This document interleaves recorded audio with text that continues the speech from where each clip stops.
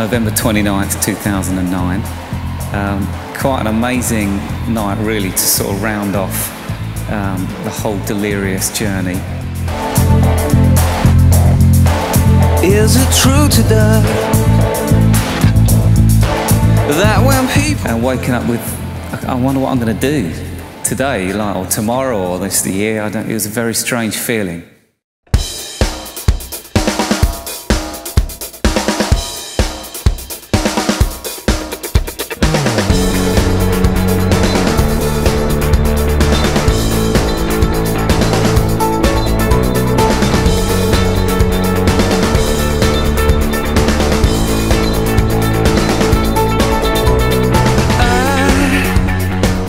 Adjusting to a whole brand new season took a little while. You know, it was a great season for me to be at home and be at home a bit more with the kids and help out. But naturally, as the days went on, I began to write again. I definitely rediscovered music through that time. You know, it had been my job for so long, just thinking about music again, thinking about how to say things again. And also ask the question, you know, what am I going to do in my life? You know, God, what would you like me to do?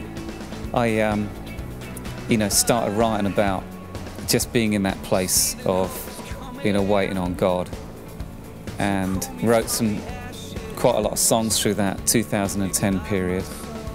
I suppose they became the body of work, really, that is now out in these EPs. I just thought, yeah, I should try and get these down, even if it's just documenting them, really.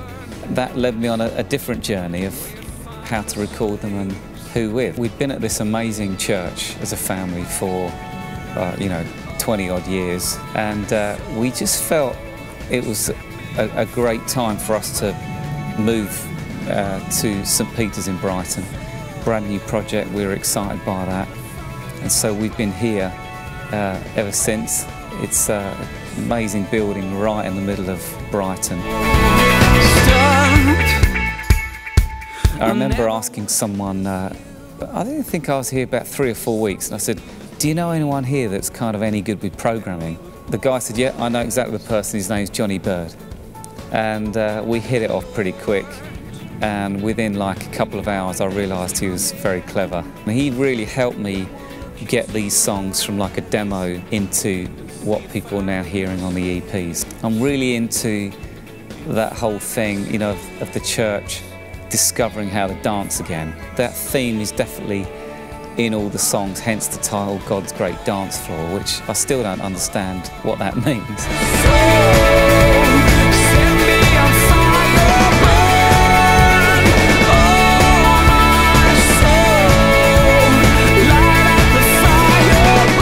In the position where you're able to release your own music, it's definitely going to be different from when you're in a band. You know, making the EPs in the house with guys from here, Anna bringing drinks in and the kids coming in, it's all been very homegrown, and I've really enjoyed sort of preserving that element to it. I think you can hear that in the music a little bit. So our first gig together was here in this very hall, March the 2nd. It was an amazing night, and we didn't know that anybody was going to turn up, but amazingly some people did. It was fantastic. It felt like home, and I wanted to do it in this building because it signified and represented where we were as a family. This is our spiritual home now. God's been really kind to us. It's a whole new journey, and I'm sure there's more songs to come. I feel like as I've been growing and going through this 2 or 3 year period, I've been telling everyone my story of what's been happening.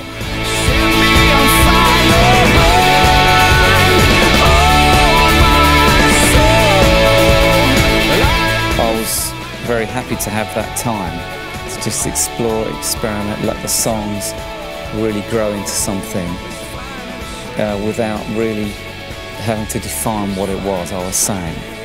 And I think there's a whole real mixed bunch of songs on those EPs. It's just lots of different songs saying different things, which I hope people can get their teeth into and experience on different levels, really.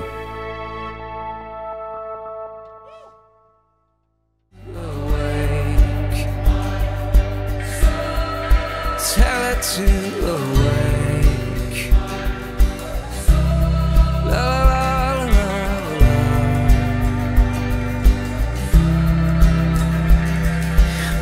is in the air. Love is in the air when you're whispering.